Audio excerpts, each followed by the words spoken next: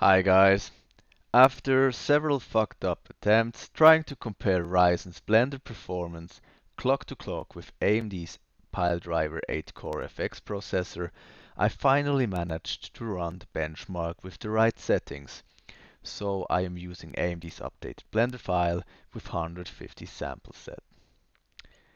Ryzen finished the task after about 36 seconds. The FX here on same clocks does it in about 155 seconds. So clock to clock with Ryzen we get an impressive 400% improvement over AMD's last high performance core, Piledriver, which is great, but how can this be so high?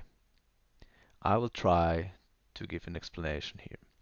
Blender is a really FPU heavy application, and the weak FPU unit, along with other inefficiencies and bottlenecks in Piledriver's architecture, make the FX look especially bad here.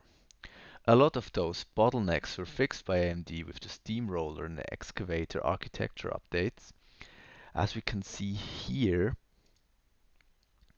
in this Blender benchmark chart by Hardware Canucks.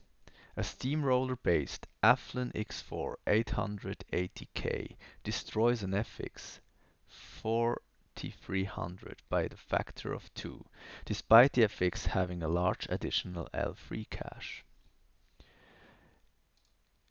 In another Blender benchmark seen by Hardtext4U, a lower-clocked excavator-based Athlon X4 845 even beats a Piledriver 8-core FX processor.